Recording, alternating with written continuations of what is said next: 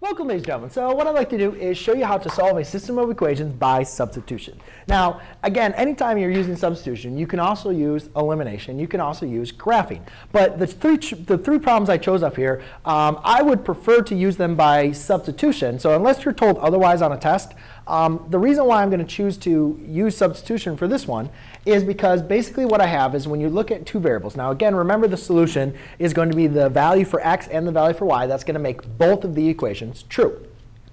So when we look at that, if I look at each and every variable, you can see that each and every variable has a coefficient. Now, any single time you have a variable that has that's either solved for y, or I'm sorry, solved by itself, like x equals or y equals, you're going to want to use substitution. However, in this case, I chose values that none of them are simply already solved equal for x or for y. However, they all have a coefficient of either 1 or -1. So if you have a system of equations where you have one equation that's already solved for a variable, you're going to want to use substitution. Whenever you have a system of equations where you have a variable that has a coefficient of 1, you're going to want to use substitution. But if you just like using always elimination, then you can actually always use elimination if you want to. But I think particularly these would be the best time to use substitution. So why is it when it has a coefficient of 1 is that important? Well, because it's much easier to isolate and solve for that variable. So the best thing to have would be to have an equation that's already solved for a variable, x or for y or whatever variable we're dealing with.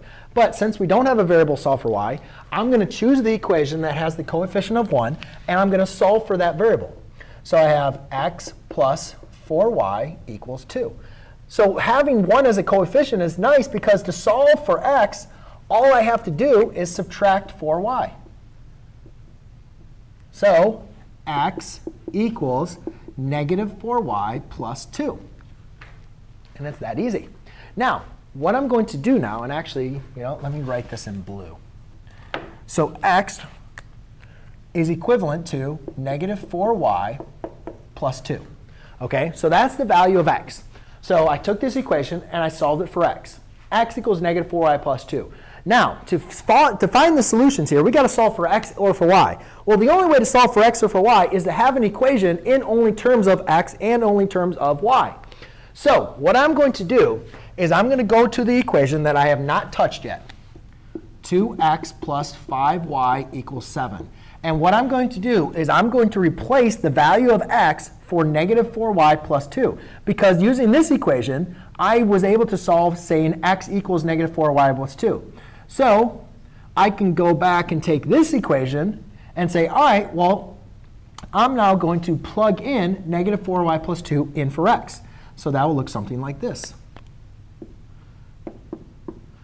-4y plus 2 plus 5y equals 7. Now, you can see I have an equation only in terms of y. So I can apply distributive property, and I get a -8y plus 4 plus 5y equals 7. I have two variables, but they're on the same side. So I can simply combine them. And what I get is -3y plus 4 equals 7. Now I just continue to solve my problem. So I'll subtract a 4 on both sides. I get a -3y equals 3. Then divide by -3, divide by -3, and I get y equals -1 is one solution. Sweet. So I got what the value of y is. Now I need to figure out what the value of x is. So what I can do is, since this variable is solved, I can go back and take that equation, x equals -4y plus 2. And now I can plug in -1 because that's the value of y. So it looked like x equals -4 times -1 plus 2. And when I solve, I get -4 times -1 is +4 plus 2 is x equals 6. So the solution to my equation is y equals -1 and x equals 6. Or you could write that as a coordinate point, 6, -1. Ta-da! OK, so now let's go and get into the next one. So now the next one, you can see that now my coefficient of 1, or my 1, is for y. And it's the equation above, not the equation below. But that's perfectly OK. You're just going to do the same thing. So I'm going to take this down here, and I'm just going to solve. So 3x plus y equals 16. We'll go ahead and solve for y. So I'll subtract a 3x here on both sides. And I'm left with y equals negative, oops, let's again do them blue. Y equals negative 3x plus 16. OK, so now I've taken this equation and I've solved it for y. Obviously, it'd be better if it was already solved for y, but it wasn't. But it had a coefficient of 1, so we quickly solved. Then, now I'm going to take this next equation, this 2x minus 3y equals negative 4. Rather than plugging in this equation in for x, now I'm going to plug the equation. Now I'm going to replace y because I've solved for y. Y is equal to negative 3x plus 16. So I'm going to plug in what y equals in for y into the other equation. So it'll look like this: 2x minus 3 times negative 3x plus 16 equals negative 4. So now apply distributive property. And what you obtain is 2x minus 9x. Negative 3, so negative 32, negative 48 equals negative 4. This becomes 11x minus 48 equals negative 4. Now I'll add 48 to both sides. And I get 11x. Now let's do this. 11x equals 44. Divide by 11, divide by 11, x equals 4. So now I know what the value of x, so I'm going to go back to my original equation and plug in 4 in for x. So I take y equals, and I'll just do negative 3 times 4 plus 16. Now, when I go ahead and evaluate that, that will give me the value of y. So negative 3 times 4 is a negative 12, plus 16 is going to equal positive 4. So therefore, x equals 16, or x equals 4, and y equals 4. Or you could write as a coordinate point 4, 4. All right, so let's get into the last example. Now, this one is, you don't see you have a 1 or a positive 1 in either one, but now you have a negative 1. Now, again, you can really solve for any variable. When you're doing substitution, if you want to solve for 3, go for it. If you want to solve, or if you want to solve for this x, go for it. If you want to solve for that y, go for it, right? You're going to get the exact same answer either way. It just depends on how hard you really want to work and how many fractions you want to deal with. So that's why I like to stick with the variables that have a coefficient of 1 or negative 1. So here, none of them have a coefficient of 1, but this one has a coefficient of negative 1. So that's what I'm going to solve for. It's just the easier one to solve for. So I have negative x plus 3y equals negative 5. So to solve for this, I have to add x. Oops, what am I doing? I'm solving for x. You want to solve for your variable with the coefficient. So I'm going to subtract the 3y. And what I obtain is negative x equals negative 3y minus 5.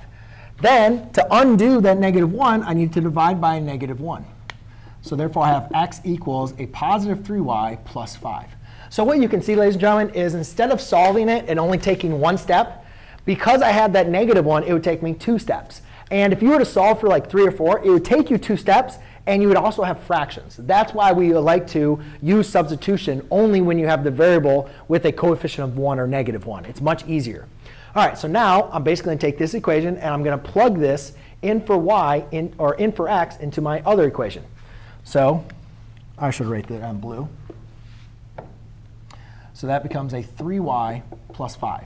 So therefore, I'm going to take my next equation, which is 3x minus 4y equals negative 5. And I'm going to plug in x, what x equals, which is 3y plus 5, in for there. So it becomes 3 times 3y plus 5 minus 4y equals negative 5. Again, apply distributive property. I have 9y plus 15 minus 4y equals negative 5. They're on the same side, so you combine like terms. 5y plus 15 equals negative 5. So now I subtract 15, subtract 15. 5y equals negative 20. Divide by 5. Divide by 5. Y equals a negative 4. So now I know what the value of y is. I can plug that now in for that equation to figure out what x is going to be. So x equals 3 times negative 4.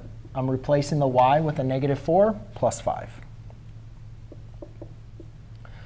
So therefore, x equals 3 times negative 4 is a negative 12 plus 5. Negative 12 plus 5 is a negative 7. So x equals negative 7. So therefore, my coordinate point would be negative 7 comma negative 4.